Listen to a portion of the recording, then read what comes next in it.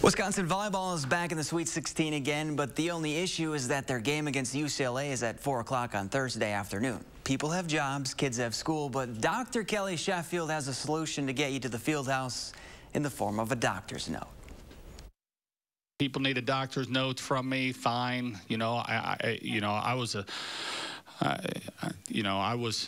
an amazing C+ student growing up there, and so I didn't even go for the doctor's notes. I just not show up in it, and look at me today. I don't think I need to say it, but just in case, Coach Sheffield is joking about those doctor's notes. He just wants you to be able to see Dana Rettke in person.